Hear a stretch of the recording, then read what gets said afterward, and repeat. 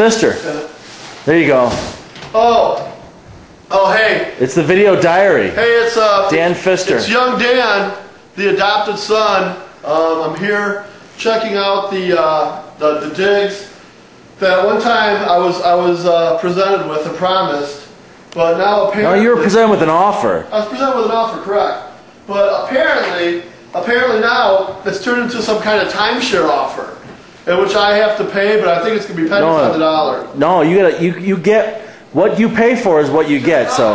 Well, here's the situation. It's supposed to be a timeshare thing. I was lured here, thinking that it was free, and it really turns out to be it's going to be a timeshare presentation. If you want a major holiday, you got to pay. Well, I don't know about that. I don't think that's been decided yet. If it's a timeshare, I think I get to have it whenever I want it as well, don't I? Well, how about first time free? You get a little taste. First time free, I think that's tonight. Isn't it? That's I'm not paying tonight, am I? No, you're not paying. Okay, then I think that's this is all free. part of the deal. You brought bratwurst, so you're good. Yeah, but I'm supposed to get a free gift. Hey, do you want a shot of Jägermeister? I would love a shot of Jägermeister. Is that part of the timeshare? No, that's free too. It's free too? It's free too. So it's not like a bar I have to pay. It's no, you're good. You're all good. One of those bars I have Look to at there, Scotty. Scotty! So yeah, I'm glad to be here, and I understand I get to take a portion of the house with me as part of the deal. What do you take the bedroom? I was gonna take the deck. I was going to take the deck itself. I was going to unscrew all that metal deck and build a trailer with it. Yeah, that's not a bad idea. What it is. It looks like. All right, listen. Here's the story. Yo. Here's what we do. Yeah. We get you a beer. Yo. We get you a shot of Jägermeister. Yeah. Then we take a little wagon tractor tour of the property. Right, and then let's get all these guys on getting this deck down, so I can build myself a nice trailer back in Aurora. All right. Okay. All right. Scotty. Jeez. Scotty! You guys finally found it. Gentlemen. That's Scotty. That's it. Willie. Yes, and I got lost in Rockford. Thank you very much. Yeah, we went four-wheeling in Brett's Jeep. You wouldn't believe it.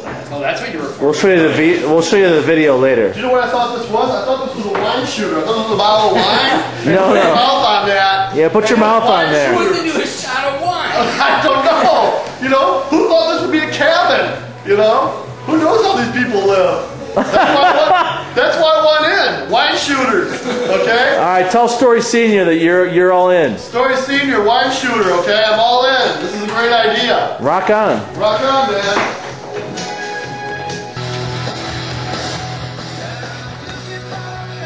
Tape the story and then make a movie out of it. Recorded? And then make a movie out of it. So. He's in this bar, okay, and he's with his client. His client leaves because they're getting so drunk. So he's there. He said he was approached by some people and they're having a good time. It's just kind of a random people having a great time. And he's getting wasted. And then all of a sudden he feels like he's going to pass out. And he remembers somebody like whispering to him, "What's your passcode? What's your passcode? What's your passcode?" Yeah. I woke up in the bathroom with a bathtub full of ice. No, then all of a sudden, yeah, really. Then all of a sudden, all he remembers is a fight breaking out, and that he was like being pushed around and whatnot. And then police showed up, and he remembers that. And they woke up in jail like 2 hours later. Waking up in jail, huh? In jail, completely just disheveled, had no idea what had happened. Was it you? No, when you say my friend, do you really mean you? So what do you think I should do about this? Should I get an attorney? I mean, what do you think my brother-in-law should do about this? You get totally ripped off then? So listen to what happened. So he's supposed to be picking up his daughter like the next day after school. He's supposed to have plenty of time to do that. He doesn't show up, so everybody wonders where he is. For whatever reason, he's still in jail and hasn't contacted anybody. And he's been in jail now for like 24 hours. Okay? Then, when he gets out of jail, his wife bails him out. Apparently his wife has to bail him out. I don't know why he didn't bail himself out. His wife, my sister-in-law, bails him out. And they go to their balance, and $3,000 exactly they're taken out of his account. No more, no less. $3,000. Okay? $3,000 is a good round number. It applies to, multiple things.